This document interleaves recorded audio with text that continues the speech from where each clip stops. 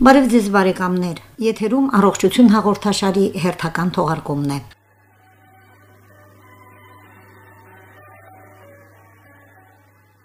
Այսօր ծրագրում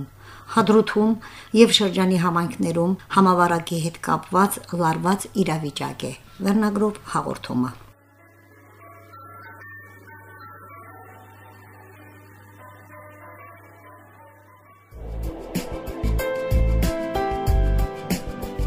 Բարեկամներ, ցավոք կորոնավիրուսը ներխուժեց Արցախի հանրապետության շրջաններից եւս մեկը, դա Հադրութ շրջկենտրոնն է եւ մի քանի գյուղեր։ Ըստ տեղեկությունների, վարակի աղբյուրը եղել է մի կին, ով մասնակցել է Հադրութի շրջանի գյուղերից մեկում սգո արարողության, որտեղ տարբեր գյուղերից ներկա էին մեծ քանակությամբ մարդիկ։ Նման իրավիճակը չզգոնացրեց մարդկանց եւ Հադրութում նորից տեղի ունեցավ մեծ արարողություն, այս անգամ ծննդյան տարեդարձ։ Եվ վարակը թե շրջկենտրոնում եւ թե գյուղերում օրեցօր տարածվում է։ Փաստորեն պարզվում է, որ չպահպանելով անվտանգության կանոնները, յուրաքանչյուրս կարող եք եւ վարակվել, եւ վարակագիր դառնալ շրջապատի համար։ Հադրութի համաճարակաբանության եւ հիգիենայի բաժնի պետ, համաճարակաբան Արևիկ Բալայանը մանրամասն տեղեկություններ է հաղորդում Հադրութ շրջկենտրոնի եւ այն գյուղերի մասին, որտեղ լարված իրավիճակ է։ Եվ ոչ միայն, Տիկին Բալայանը պատմում է նաև այն մասին,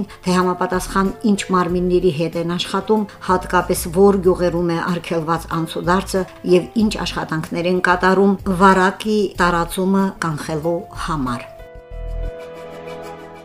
Բարև ձեզ Տիկին Բալայան, ցավոք սրտի կորոնավիրուսը, այսպես ասած, ներխուժեց Արցախ եւ Արցախի շրջաններ։ Միջև վերջերս Հադրութում կարծես իրավիճակը կայուն էր, որովհետեւ խստորեն պահպանում էիք անվտանգության կանոնները, սակայն այսօր շատ տխուր իրավիճակ է Հադրութի շրջանում։ Հադրութի շրջանում հունիսի 10-ին գրանցվել է 7 դեպք կորոնավիրուսի, ամսի 11-ին հաստատվել է եւս 1 դեպք, ներկայումս 8 հաստատված դեպք ունենք, կատարվել է 43 թեստավորում, մեկուսացվել են 24 ընտանիքի անդամներ, որոնց կատարվել է եւս թեստավորում, քանի որ դեպքը տեղի է ունեցել թաղման արարողության ժամանակ, այսինքն շփման օղակը շատ մեծ է, ընդգրկվել է շրջանի բավականին մեծ քանակի գյուղեր՝ Տումի, Մոխրենես, Տող, Այժող, Դրախտիկ, Ուխտաձոր, Հարթաշեն եւ Ակնախտուր։ 43 թեստը վերցրվել է Խաղոտ, Ծակուրի, բոլոր տեղերից էլ վերցրվել է։ Ներկայումս 4 գյուղ ոստիկանության անցակետեր է դրված արետի հրամանով փակել ճանապարհները, մնացած գյուղերում պրոֆիլակտիկ աշխատանքներ է կատարում։ Այժմ կատարվել է 20 թեստավորում, բոլորն էլ բացասական։ Դրան նախորդող օրը Հարթաշենում եւ Թաղոտ, Տակուրի այդ գյուղերն ենք ընդգրկել։ Դրանցից ունենք 2 կասկածվող դեպք, պատասխանը կասկածելի է, երևի այսօր կամ վաղը կոնկրետ պատասխանը կլինի։ Մեզ մնում է աշխատել երկրորդ օղակ կոնտակտավորների հետ՝ Տունի, Մոխրենես, Տող եւ Ուխտաձոր։ Ասում ենք այդ կոնտակտավորների 9-րդ օրը լրանալուց հետո շփվածներին կատարելու ենք թեստավորում։ Վիճակը վերահսկելի է, առայժմ բոլոր գրանցված դեպքերի շփման օղակը վերցրված է հսկողության, մեկուսացված են ու աշխատանքը կազմակերպվում է համատեղ ոստիկանության, այլ ծառայության, մեր վարչակազմի բոլոր ուժերը համախմբված աշխատում ենք։ Այսօր մենք մեկնում ենք Տունի գյուղ։ Մեր աշխատանքները կատարելու ենք այնտեղ, նախնական տվյալներով պետք է կատարենք 25 թեստավորում։ Նշեցիք, որ մեծ քանակությամբ գյուղերում այսօր տխուր իրավիճակ է, որովհետև օրեցօր ավելանում են հիվանդացողների թիվը, ինչ ստուգումներ է կատարում։ Վաղը գնալու ենք Տող ու այդպես շարունակում, որ գյուղի շփման օղակը լրանում է վերցնելու ժամկետը, այդ աշխատանքները իրականացնում են։ Ապահոված են բոլոր դեղորայքային միջոցներով, պաշտպանիչ նյութերով, ախտահանման աշխատանքները օջախներում կատարում ենք մենք, մնացած բոլոր տարածքներում կատարում է այն ծառայությունը։ Հատկապես Հադրութի նմուշները կատարվում է Ստեփանակերտում, որովհետև մեր հաղթնելը մի քիչ ավելի երկար ժամանակ է տևում ու դրա համար նպատակահարմար է, որ մեր թեստերը կատարվեն Ստեփանակերտում։ Կենտրոնում ունենք 6 մեկուսացած, որից մեկին արդեն թեստավորել ենք բացասական արդյունքով, 5-ից մեկը այսօր ենք թեստավորելու, իսկ այն 4-ին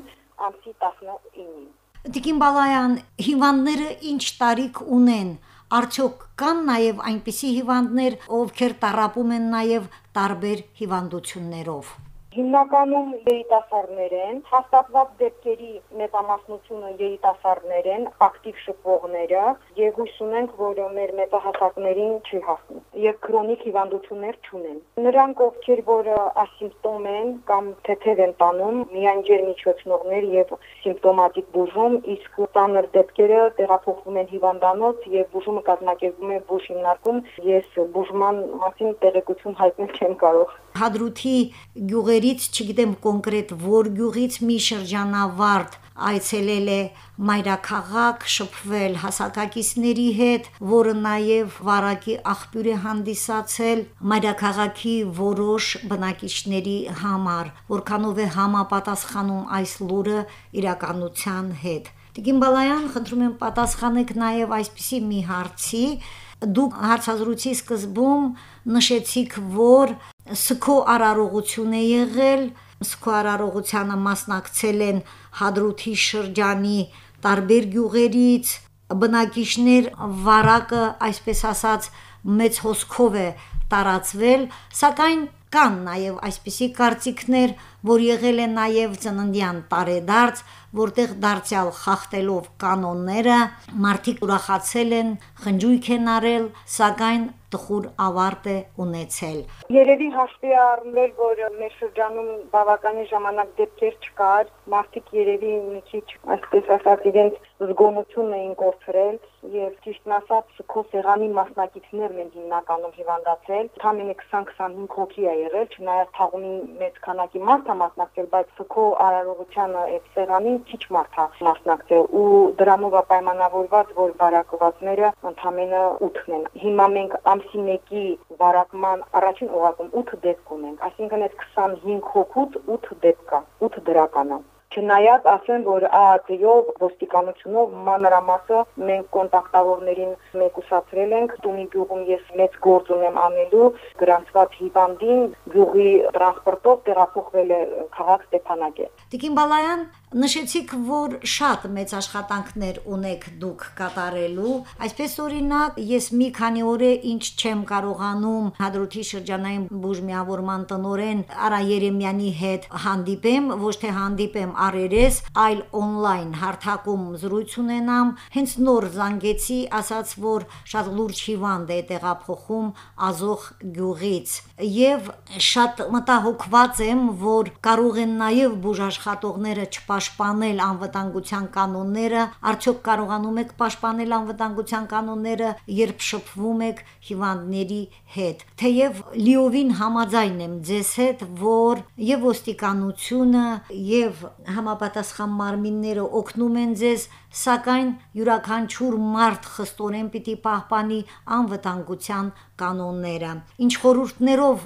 ավարտենք մեր հարցազրույցը, մեր հեռախոսազրույցը, ինչ խորհուրդներ կարող եք տալ ոչ միայն Հադրութի շրջանի բնակիչներին, այլև ողջ Արցախահայությանը։ Ես մեր մասով կարող եմ ասել, որ 100%-ով ձգտում ենք այնպես անել, որովհետև մենք մտնում ենք յուրաքանչյուր տուն ու ոչ միայն մեր մասին ենք մտածում, այլ մտածում ենք, որ մենք վարակագիր չհանդիսանանք ու 100%-ով պաշտպանման լինեն մեր քաղաքացիները վարակումից։ Ձգտում ենք հանկարծ մենք չվարակվենք ու վարակի աղբյուր չհանդիսանանք, որովհետև մեր շփումը բավականին մեծ է։ Յուրաքանչյուր տուն մտնելուց 100%-ով եւ մենք պաշտպանված ենք եւ մեր դիմացինը։ Ես հույս ունեմ, որ Ղարաբաղցիները շատ ավելի կարգապահ ժողովուրդ են ու մեզ ամեն ինչում կօգնեն։ Մեր թեստամրումը 0-ի է հասնում, արդյունքը կզրոյանա, եթե մեկուսացման կանոնները չպահպանվեն։ Մենք թեստավորումը կատարում ենք 7-րդ, 8-րդ, 9-րդ օրը, իսկ հնարավոր է, որ հիվանդությունը զարգանա 10-11-րդ օրը։ Եթե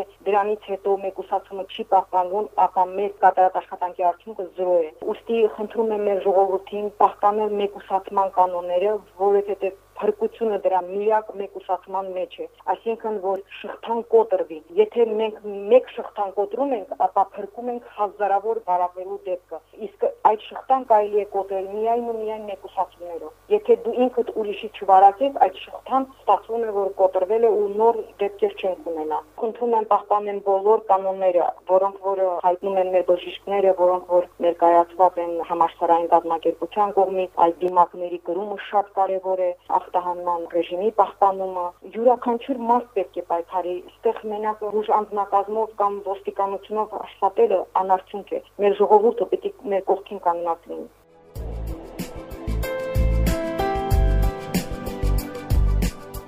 Բարեկամներ, հիշեցնեմ, որ օրվա հյուրներ Հադրութի համաճարակաբանության եւ հիգիենայի բաժնի պետ համաճարակաբան Արևիկ Բալայանը։ Եթերում առողջություն հաղորդաշարի հերթական թողարկումն է։ Շարունակում ենք ծրագիրը։ Գիտնականները հայտնում են, որ հայտնաբերել են կոկաինից կախվածության հավանականությունը մեծացնող գենը։ Նարկոմանների մոտ այդ գենը 25%-ով ավելի շատ է տարածված, քան այն մարդկանց մոտ, ովքեր կոկաին չեն օգտագործում։ Մանհեյմ համալսարանի պրոֆեսոր, գիտնական խմբի ղեկավար Սպանգելը հայտնում է, որ ժառանգականության այդ հատկության շնորհիվ կարելի է հայտնաբերել մարդկանց, ովքեր ավելի շուտ կարող են կոկաինից կախվածություն ստանալ եւ նրանց ուղարկել կամ պարտադիր բուժման, կամ ներարկել նրանց հատուկ շիճուկներ թմրամոլության դեմ։ Այդ շիճուկները զարգացման էտապում են եւ նախատեսված են սպանելու թմրանյութի առաջացած էյֆորիայի զգացումը։ Մեկ այլ գիտնականի եզրակացությամբ կոկաինից կախվածությունը 70%-ով կապված է ժառանգականության հետ, այնպես ինչպես շիզոֆրենիան եւ այլ հոգեկան հիվանդություններ։ Մինչդեռ ալկոհոլիզմը 50-ով է կապված ժառանգականության հետ։ Շարունակում ենք ծրագիրը։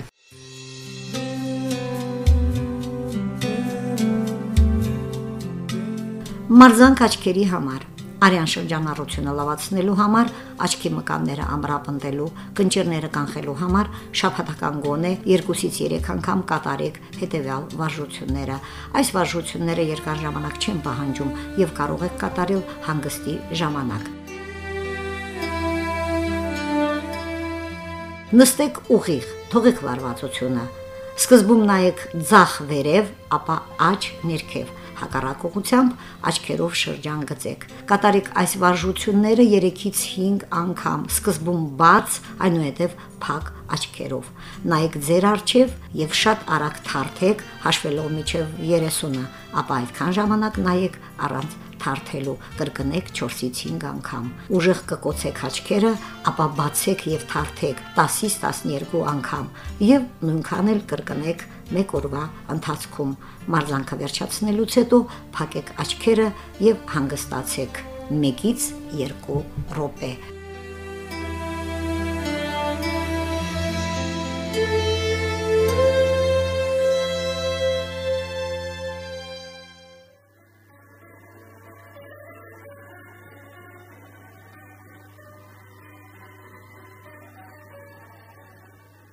Բարեկամներ, այսօրվա համար նախատեսել էինք այսքանը, ձեզ համար աշխատում էին հնչյունային ռեժիսոր Լյուդմիլա Ազատյանը, հնչյունային օպերատոր Դարիկ Օվոսկանյանը եւ հաղորդման հեղինակ ու վարող Սոնա Համբարձումյանը։ Մինչ նոր հանդիպում։